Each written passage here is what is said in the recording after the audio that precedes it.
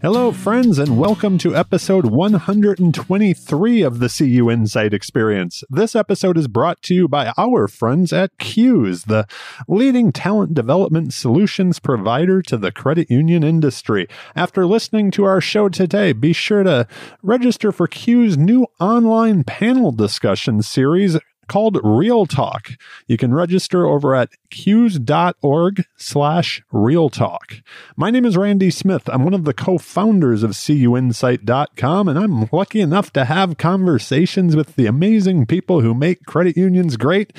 And I get to bring them all to you. I get to pick their brains and see if we can't find a few nuggets that we can all learn from. My guest on today's show is Linda White. Linda is the president and CEO of Upward Credit Union in California. I've always enjoyed conversations with Linda when our paths crossed at conferences around credit union land. Beyond being the CEO of her credit union, Linda has been active on many credit union movement boards. She's also a DE, so, you get a couple of us together. We spent time talking on the value of that as well.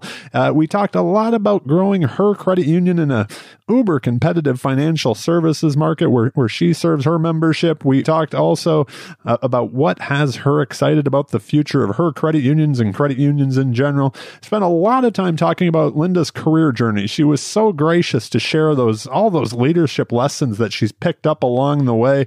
Some really cool conversations about, leading and growing a team, as well as, board relations and those mentors around the industry and being a mentor as well. So with all of that, we then wrapped it all up with some rapid fire questions, as we always do. I enjoyed this conversation with Linda a ton. I'm looking forward to, I get to actually see her in person here very soon at an event we'll both be attending. So that has me excited. But without further ado, I give you my conversation with Linda White.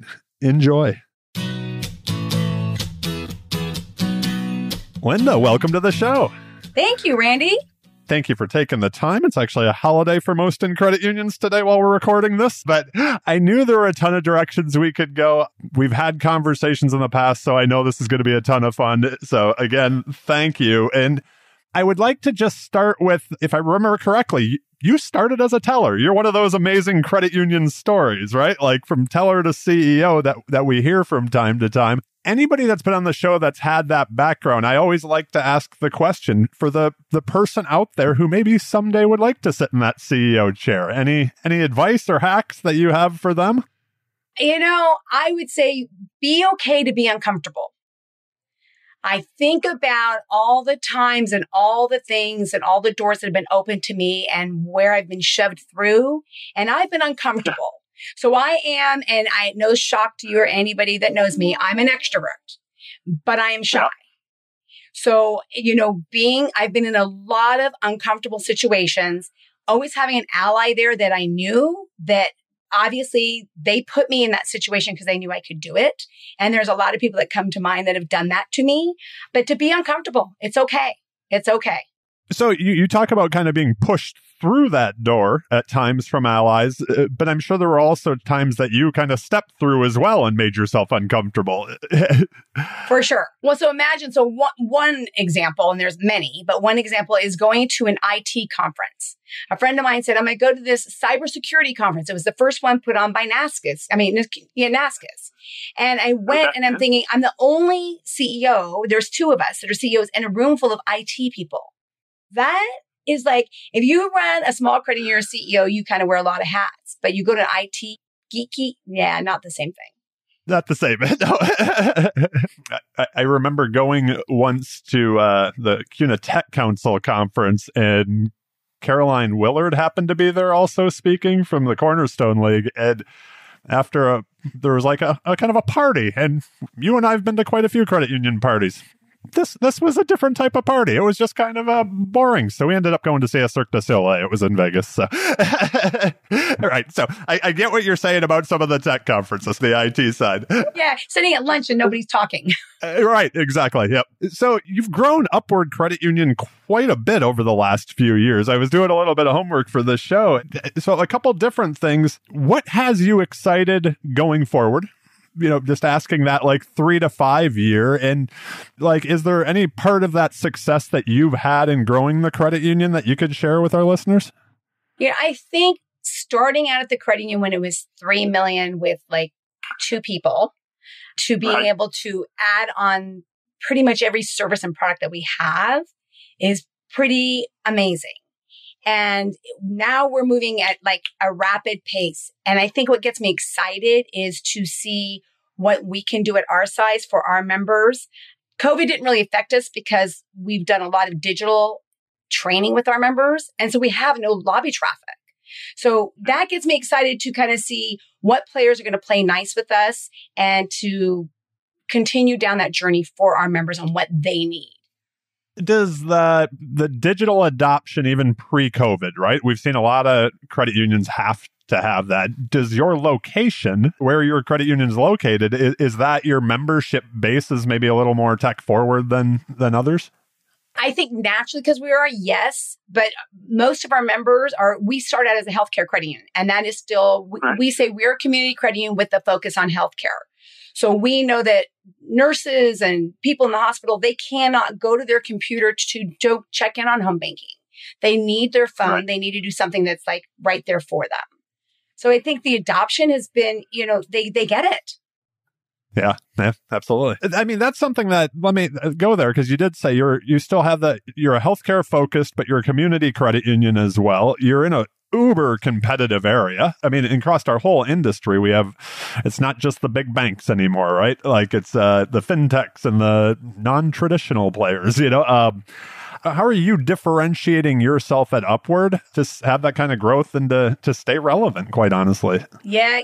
Being in a competitive market, that's an understatement. We know that, we can't be all things to all people. And our niche is to, the little guy. Years ago at GAC, they had the little paper cutouts of the little guy. So we really take that to heart, and our employees get tons of training on empathy. And when they're working out and with any of our members, to make sure that they remember what is the member going through. It kind of helps that I became a DE, best class ever. I was gonna hope to work that in sometime. Anytime we could give the shout out to fellow DEs in the program. Yeah. And so then what happened is so that, it's in my blood. I started out as a credit union at 18 and, that's what I know. And back then, and even when I started at Upward, we were United Health, or actually we were a different name. Everybody that worked in the hospital came down to the credit union. And now we need to get that to where having a community charter allows us to not turn away people that are referred by people that love us. So like most credit unions I would think 90% of our members come from referral. We now don't have to turn them away. And then what opportunities present themselves to us. So like I said, DE, we're now just starting into the ITIN lending arena. Now we have 3 other DEs besides myself, but they are all virtual. They all did virtual DE. It's funny how once there's a DE in the organization, it seems to spread. So I think we're up to 3 at CUInsight also since I went through, So let me ask you this, and this may just be a scratch my own itch, in my head. You were well into your career when you went through DE. DE was something that I had always wanted to do too, but I just had a hard time fitting it in. And I was probably 10 years into CUInsight before I went, through DE.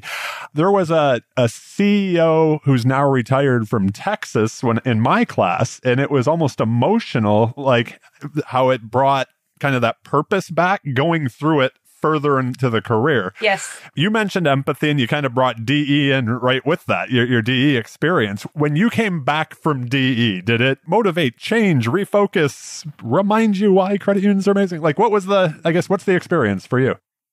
We were already doing the empathy training because we have an outsourced trainer that comes in or works with employees one-on-one. Coming back, you talk about emotional. I tell everybody I cried so much that week, I can't even begin to tell you. And I think it was because it reminded me of all those things that were just natural working at small credit unions. It really kind of really hit home. And well into my career is an understatement.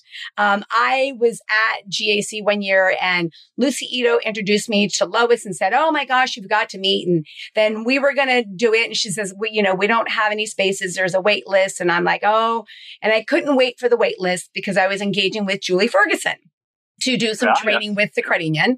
So I was committing with Julie. And no sooner did I engage with Julie, Lois says I had an opening Can you do it? And I'm like, no. So fast forward 2 years later, I'm at GAC again, and I'm at the Global Women's Breakfast, and I'm sitting next to Chad. I'm like, oh, and we started having the conversation, and I said, yeah, I figure at this point in my career, I'm probably less than 5-10 years from retirement. Why should I do it? And he goes, oh, no. We need people that have been tenured. So I get in the taxi to go to the Hill, and, the person I was with says, just do it. So I sent Chad an email, which I thought went like this, but then I looked back at it and I didn't use these words, but I thought in my brain that it said, it's time to shit or get off the pot. I love it. He said, you're in. I have 2 spots, you're in. And then people say, why would you do it this far into your career? And it was life-changing. For me, not having worked directly in the credit union, it connected everything that I was doing and like the connection that I loved, that like over building CUInsight, right, to the community, that I was like, oh, this is why I like this place so much, right? So it was amazing. So we'll link to DE in there, and everybody should reach out to Chad and bug him and get in the next virtual one. So one question that I was excited to ask, and you mentioned with wearing many hats, at a small credit union over the past 1.5, 2 years now, we've all had to put out a lot of fires. How do you make sure to stay and make that space to stay strategic?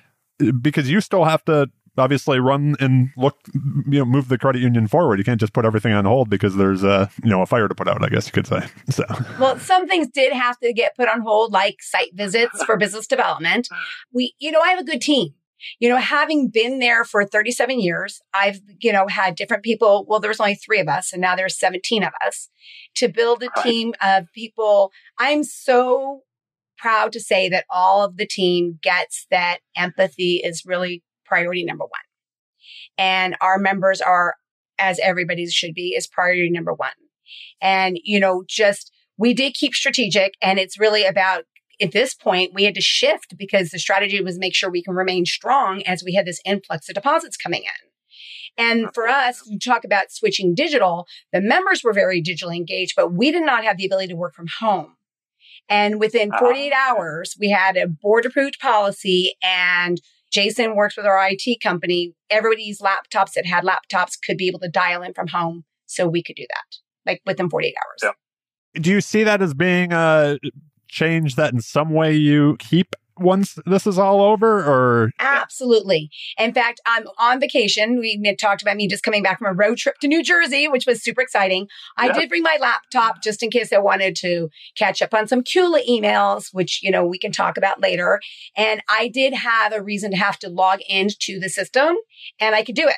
I could do it like in a hotel in Omaha, Nebraska. That was a good spot. Yeah.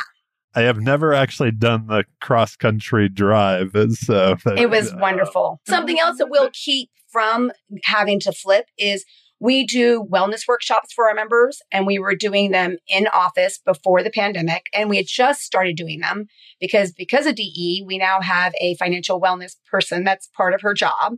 But one of the things is that we decided, well, we can't stop doing everything we're doing. Let's just take one of the wellness workshops virtual. And we realized, oh my gosh, so we will continue to keep them virtual because we have members that are in the hospital at lunch, or they live too far to come in on their day off. So there was a lot of good that has come out of it. Yeah, that's fantastic. So I'm a big believer in you mentioned people that have helped you kind of in your career, earlier in the beginning of this conversation. But, that idea that we are kind of the I guess a better way of putting it is the people that we choose to surround ourselves help shape who we are. And they obviously help in our career. So who does Linda surround herself with? And how have they helped you out in this journey of yours? I have professional people that are always there. And then my friends too, that keep me grounded to make sure I don't want people to just, I want them to not agree with me, and I want them to check me.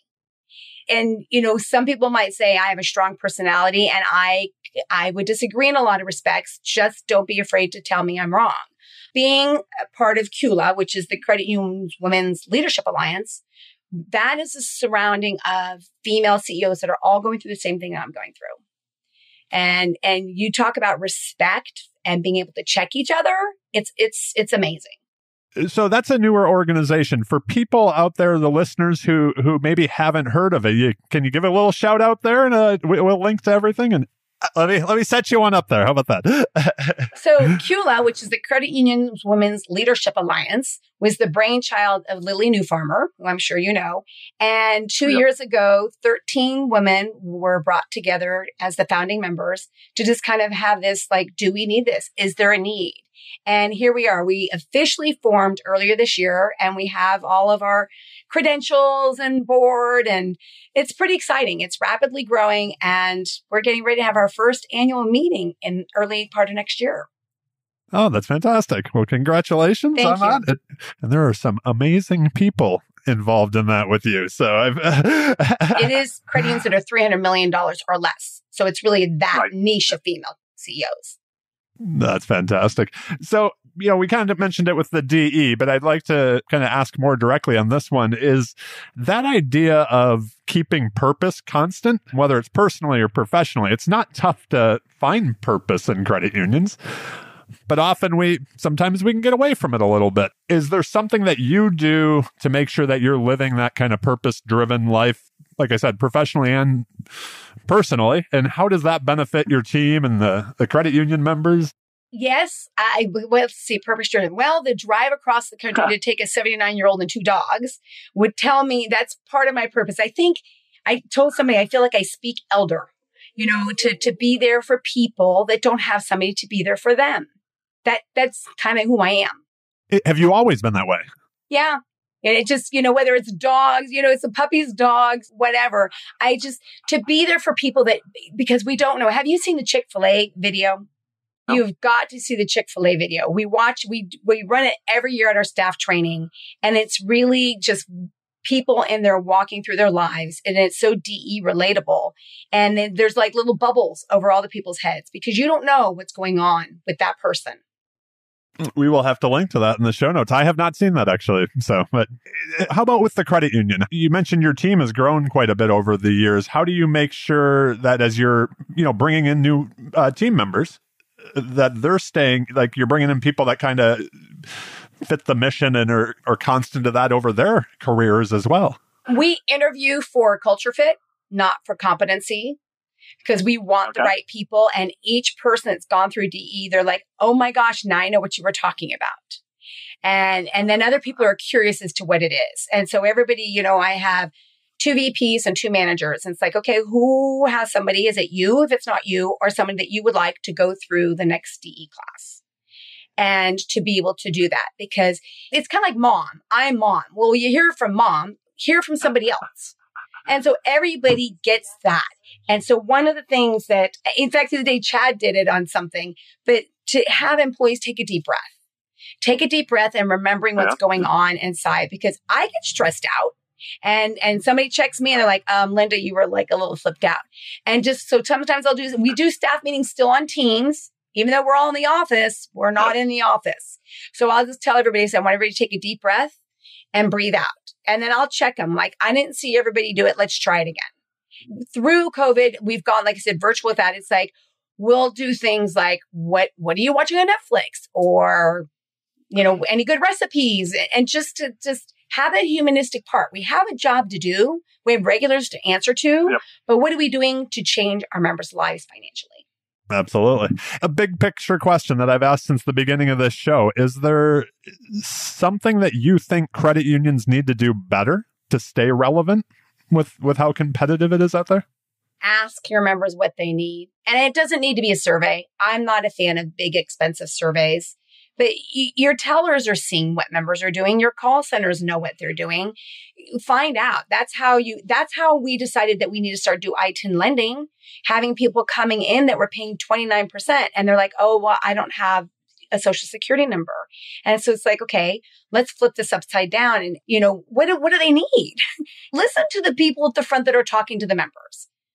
It's so funny you say that. Jill was doing a training that I could overhear her earlier today, and a whole staff training. And she said many times the frontline staff knows what's going on more than anybody else in the community, the membership. They're hearing the worries, right? Like, let me ask you, when it came to something like taking, say, your tellers hearing that there are members that need lending products, but they don't have the Social Security. So you go find the I-10 program.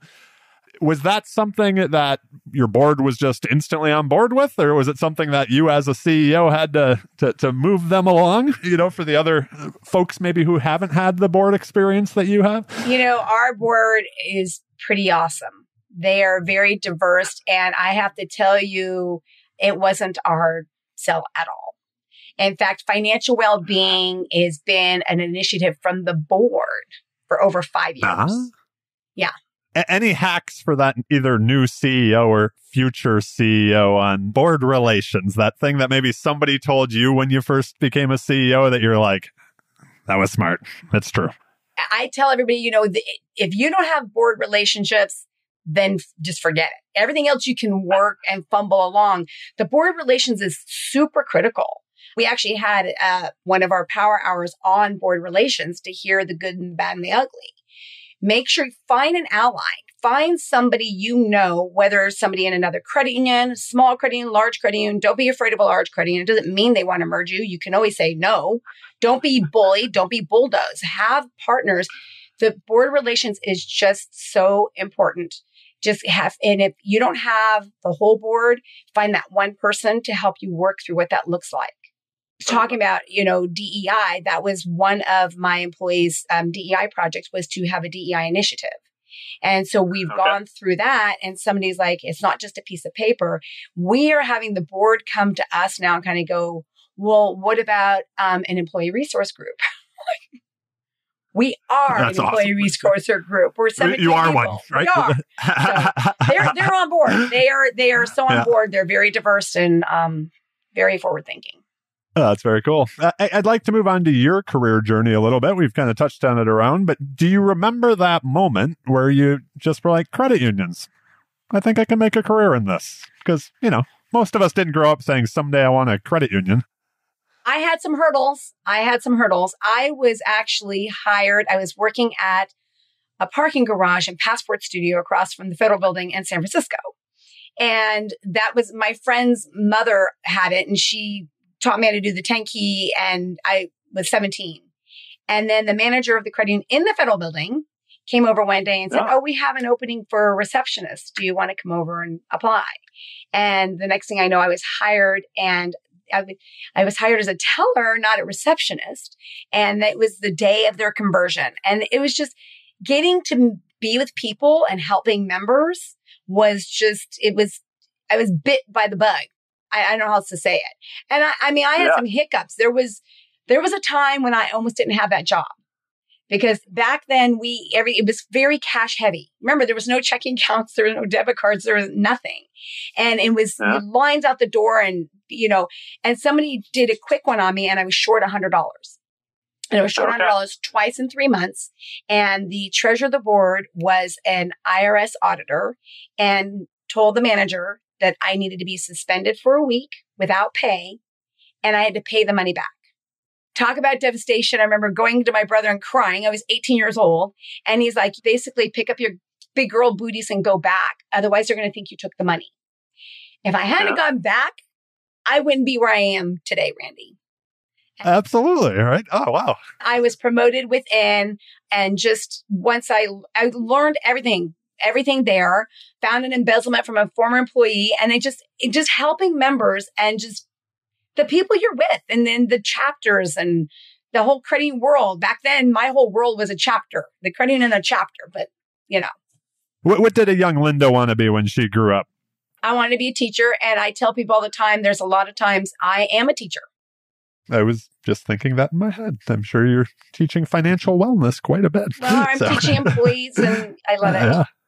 Absolutely. So, and what was the inspiration to become the president and CEO of Upward Credit Union? Now, I know that wasn't the name then, but the first time around, my former boss, I was like, I'm not ready for this. I'm not ready for this. And then by the time he was ready to move on, I was like, don't let the door hit you on the way out.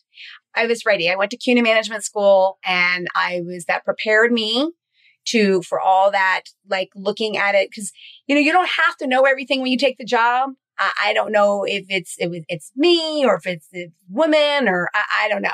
But you get all that base work going back into the credit union's history and having to go forward into the credit union history to kind of going, I can do this. I know this. And no matter what you did in the credit union, the minute you're in the seat of a CEO, forget the best advice I got from somebody was no matter what you did, just remember once you're in that seat, you don't know anything.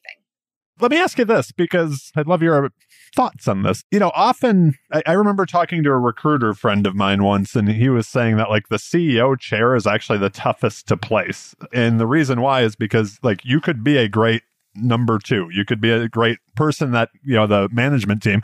And then I've heard people say that the CEO job can be lonely at time, right? You've got your board above you. You've got like your team that you're responsible for as well.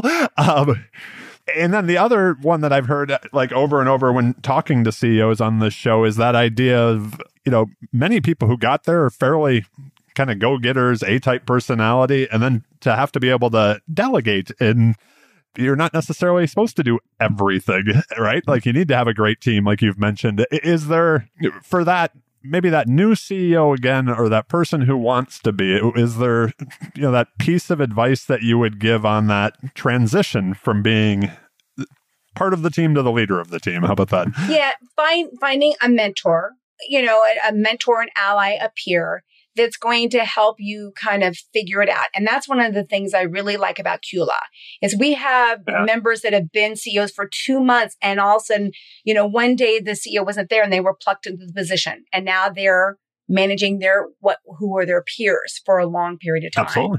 Also, I'm very, transparent. I used to tell people, I used to go home and cry. In the first 3 months, it was like, what do I do? And then I thought, I don't need to know how to do everything. I just didn't know who to go ask that I can trust. Absolutely. That is a really cool thing about that organization, because now there's just hundreds or other folks, right? Like that people know they can reach out to and leverage. I mean, that's one thing about credit unions, it. People are so willing to help and share, so their experiences. It's the whole purpose of this podcast, right? So has the inspiration changed at all, since you've been in the CEO chair? Yes. I would say the inspiration now, and I tell people at this point in my career, it's to pay it forward. So the inspiration is back to teaching. So instead of teaching a member how to use a product or service, or teaching an employee how to do something to help a member, it's now helping to teach people, how to, I'm not going to say make the same mistakes, but what to look for, how to know to look for it.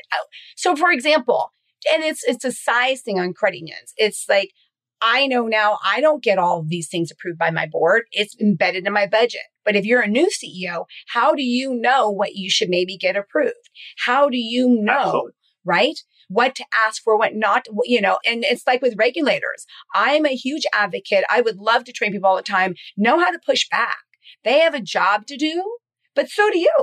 I had to tell a regulator one time, and, we've had lean times over the years, and they were like, well, we're really worried about this. I said, you have a job to do and you have a job to do. Yeah, I got state and federal regulators in there. I said, I have 4,500 members to answer to.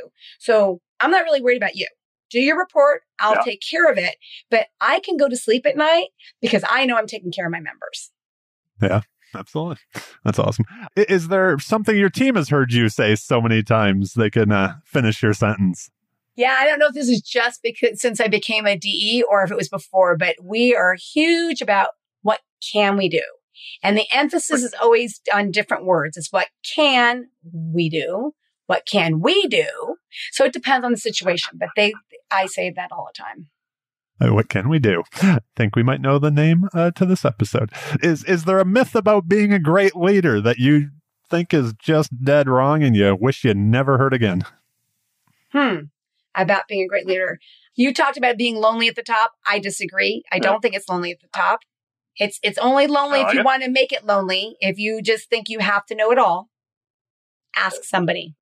I think that's the voice of a true extrovert, right? So that shy part of you, that kind of surprised me. I'll just be honest. So, a shy extrovert. Yeah. I feel like I'm kind of like an outgoing introvert. See, there you go. You're not shy, but you're an introvert. Right, exactly. So outside of credit unions, what does Linda do to recharge? What does that work-life integration look like to you when you're not driving across the country? Thankfully, my husband he's very much an adventurer. I grew up in the city and he's always been like a camper. So we have property up near Mount Shasta. So we go out into the forest and listen to the birds and listen, is that an acorn dropping or a leaf wafting through the wind? So to really do that and I have to thank him because, like I said, I don't decompress, but I'm in a relationship, I'm in a marriage, we're equal.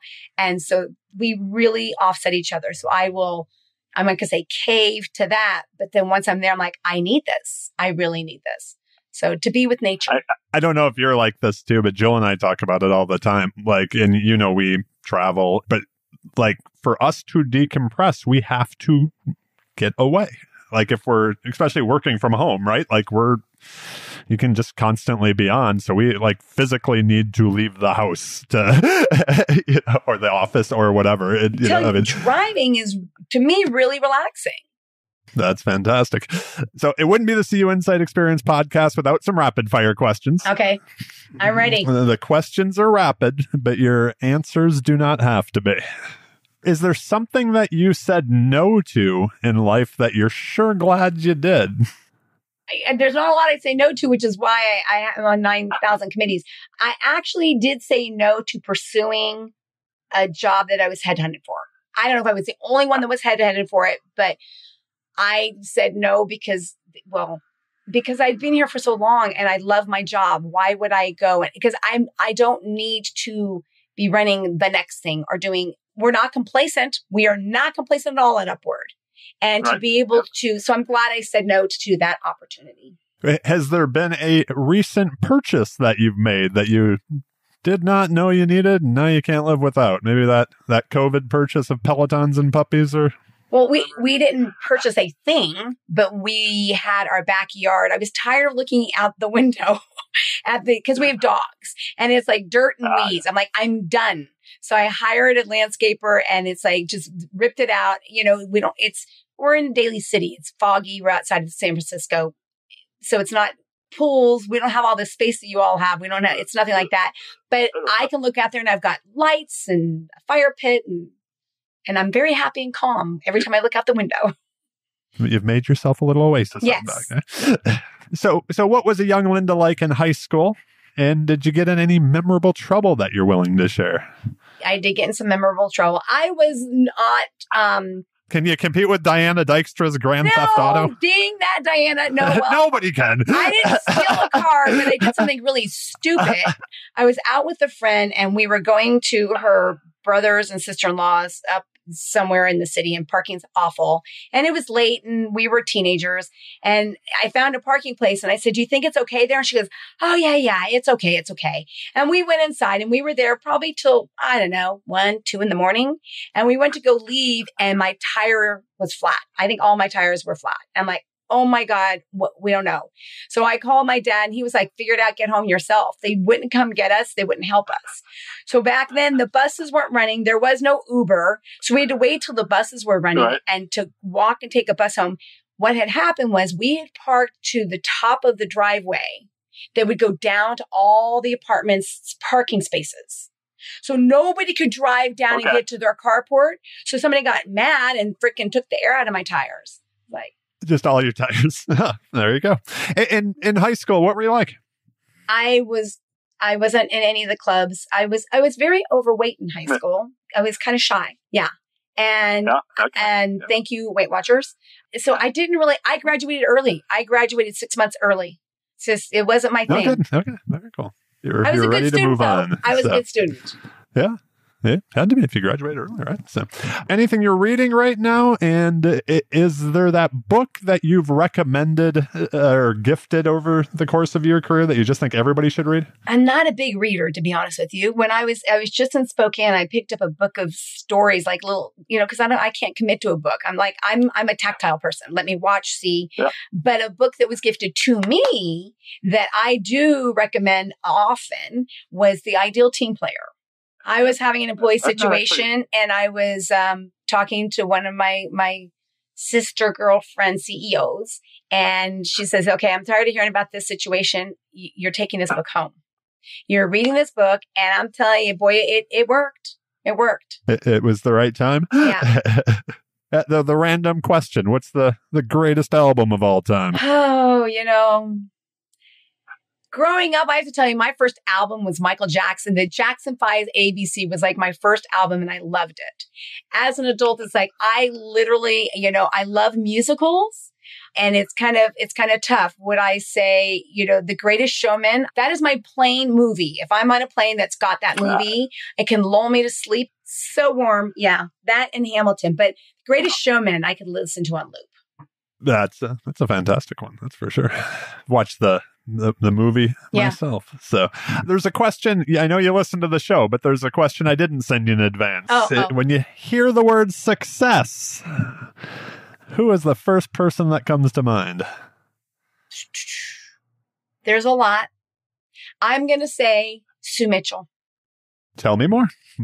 That's a great answer, but tell me why. I've heard of her story. I've heard her story, as a young pregnant mom and just all the adversity that she had to go through, but just what she's done with her career. What she's done with her career, not only her career, but she's done for other people's careers. So when I talk about people that pushed me through a door and it's like, didn't know, I say this all the time, and she's going to listen to this and shake her head and say, oh, Linda. But she's the person because I've known Sue I first met her when I was in CUNY Management School. I didn't really know her, but she was an instructor. But then the first year I was a CEO, she had a group that she had for CEOs. And I used her marketing company back then. But she is the person that she'll take spaghetti and throw it at the wall and say, here you go, Linda, you go do it. And then I'm like, what the hell am I supposed to do? So it's because of her that I'm a co-leader of the first Global Women's Leadership Network Sister Society. She's a great mom. She's just an amazing woman. And she's done so much with her life. And I'm happy to call her a friend and a mentor. That is beautiful. And we will, in the show notes, link to her episode on the show so people can go back and listen to that one after they're done with us here. So thank you again so much, Linda, for being on the time and on vacation, even taking your time out of your day.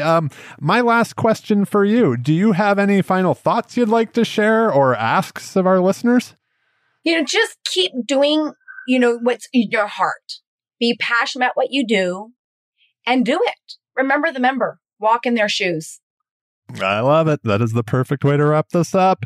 Thank you again. We will link to everything we talked about today in the show notes. If people have more questions of you, they want to reach out, what's your poison? Email, LinkedIn, Twitter? I'm on LinkedIn, not that much, but I am on LinkedIn. I'm not on Twitter. That's not my thing. I'm not a Twitter. Awesome. We will send people over.